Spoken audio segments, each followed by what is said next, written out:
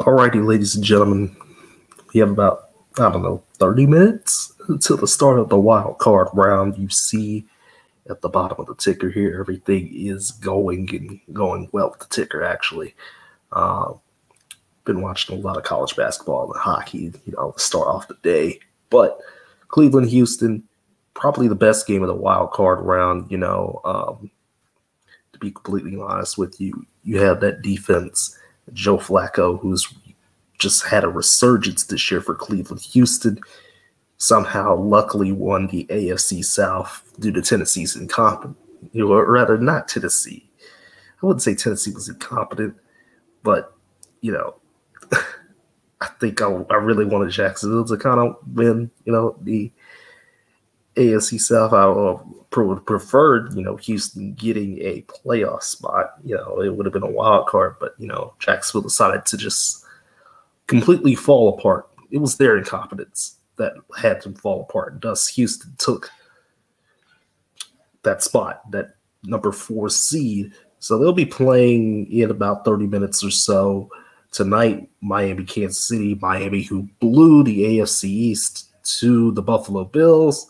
And Kansas City, who has there's all sorts of problems with Kansas City. Mahomes hasn't liked himself.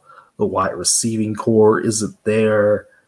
Isaiah Pacheco is Isaiah Pacheco, probably the only guy on the team that's playing pretty competent football. And this game is on Peacock. And we might get a Peacock game, for the playoffs next year too, by the way. So I know everybody's angry about that. So the weather in KC is not very good. The weather here in Texas will not be good for the first game on Sunday, but at least that game will be inside the Green Bay-Dallas game. Yet again, Jordan Love looking like a guy who will be a franchise-type quarterback for the Packers. Of course, the red-hot Dallas Cowboys, led by the boys, Dak Prescott, CeeDee Lamb, Brandon Cooks, and on the defensive side of the football, Micah Parsons going up against that young Green Bay wide receiving core, Aaron Jones on the offense too, but young core of wide receivers for the Packers. And then Sunday night, Rams, Detroit, the Goff, reunion with Stafford. So these two quarterbacks have a history of being on each of their respective teams beforehand. So yeah, that game is probably going to be the other most interesting game of the week, and at least the second most interesting game. That 4-5 matchup between Cleveland and Houston, just absolutely money. Again, Pittsburgh Buffalo has been moved to Monday in the afternoon due to the weather. Kansas City again has a wind chill of -30. There's a snowstorm coming through, up north that isn't gonna. It's too much. So the NFL, the state of New York, was like, all right, let's move this game to Monday, and then Philly, Tampa Bay, the 4-5 matchup on Monday. It will be on ABC, ESPN. Philadelphia struggled completely. A.J. Brown is out. Other guys, for example, for Pittsburgh, T.J. Watt is out. But, Tampa, Baker Mayfield and company have been playing, they've been playing some pretty good football. They won the NFC South by default because the rest of the division just couldn't get it all together. The way Philadelphia has been, they've struggled throughout this entire season, but they really have struggled lately, losing games that they aren't even supposed to be losing, and they lost the NFC East to my Dallas Cowboys. So, the wild card round, definitely a couple real interesting matchups here. Honestly, the 7 seeds shouldn't be here. I think I've said that every single season since we've had the 14-team playoff in the NFL. Green Bay really shouldn't be here. Pittsburgh definitely shouldn't be here. But complete incompetence by other teams brought these two teams here. So honestly, for my prediction there, no 7 seeds are making it past the wild card round. Baltimore and San Francisco await one of any of the number of teams from this weekend.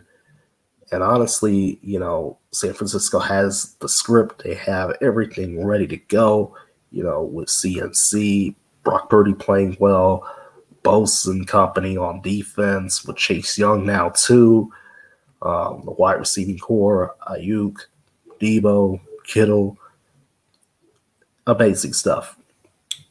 Baltimore, I don't know what happens to them this year. Like, they have played lights out good football for 75% of the season. The other 25% of the time, they've been blowing leads and stuff like that. For the most part, when they've been able to keep a lead, they played excellent. Odell, Zay Flowers, man, Gus Edwards running it in for like 1 yard TD plunges. And of course, Lamar Jackson, who's having an MVP type year. And that defense as well, just stunningly good. And at the end of the day, when we get down to it, who do I think is going to the Super Bowl this year? Who do I think? Well, you might not like this prediction, but I think this is a good prediction. And it won't be, I just don't see, a Kansas City team that struggled making it far. I don't see a Miami team struggling making it far. Buffalo's, been very inconsistent, and again, somebody's going to lose that Cleveland-Houston game, and I'm thinking it will be the Houston Texans losing that game. So who do I think will advance all the way to the Super Bowl from the AFC? I'm just going to say it.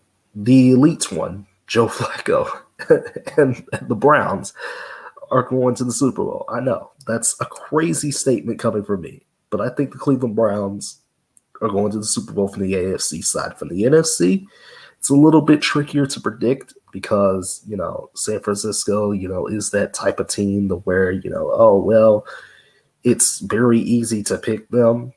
It's also very easy for me to pick Dallas, but I don't know if Dallas can't play well on the road at all. So it's a tricky decision. But for me, what I'm thinking, my Super Bowl prediction is going to be, it's going to be one hell of a prediction. I've got the Browns on one side, and then on the other side, you look at Philadelphia, I just don't see it. You look at Tampa Bay, I think they'll either beat Philadelphia pretty easily, or Tampa Bay will somehow lose, like they did the Philadelphia earlier in the season again. The Rams, despite the fact that Puka Nacua and Cooper Kupp, and Aaron Donald on defense, Kyron Williams, they've been playing really, really good. I don't know if it's going to be enough to stop Goff and Amon-Ra and Montgomery and Gibbs. I don't know if it will be enough. And Detroit, same problems as some of these other teams, just pretty inconsistent on defense sometimes. They will give up 30 points a game if need be. They will blow a game if need be. They will act like they've never played football before if need be. Injuries have played pretty much every team. So, backup quarterbacks and everything this year have just been, it's been a lot. So, again, but San Francisco seems trendy, but I don't want to pick San Francisco here. I really don't want to. I feel like something is going to happen to the 49ers. I feel like something's going to happen.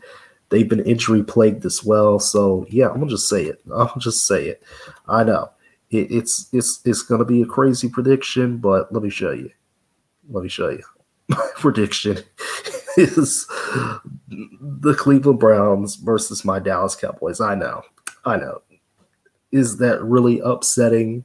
Not particularly to some people. Is that a little bit biased? Maybe a little bit. Not too much. But, yeah, that's my Super Bowl prediction. That's what I'm thinking is going to happen. Dallas, will go on the road, and they will beat San Francisco. Cleveland, will be the Baltimore Ravens. Go on the road 3 straight games, beat Baltimore. Boom. There you have it.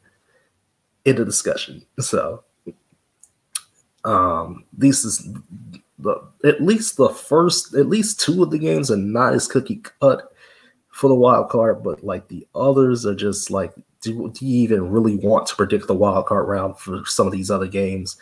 Like Green Bay, Dallas, that's pretty easy to predict, and maybe Philadelphia, Tampa, that's pretty easy to pick. But Pittsburgh could do some nonsense against Buffalo. So we got a fun wild card weekend ahead. 2 games today, 2 games tomorrow, 2 games on Monday. It remains to be seen how the wind and stuff like that and the snow and all the freezing stuff is going to impact the rest of the week. But yeah, from me to you, what do you think is going to happen this NFL playoffs? I'm going to see you all after the Super Bowl. So come back February 11th and see if my prediction is right. Honestly, I hope it's right. I hope we get Cleveland, Dallas. That's what I'm thinking for the Super Bowl. But some people, may be like, that's not what you want. That's not what you want. But it is what it is. Make your own predictions. I made mine. That's just how I feel about things this year. So enjoy the games tonight, tomorrow, and Monday, and all the rest of the NFL playoffs. I'll see you all on Monday to talk a little basketball, because there's some craziness going on in college basketball right now. So yeah, I'll see y'all on Monday.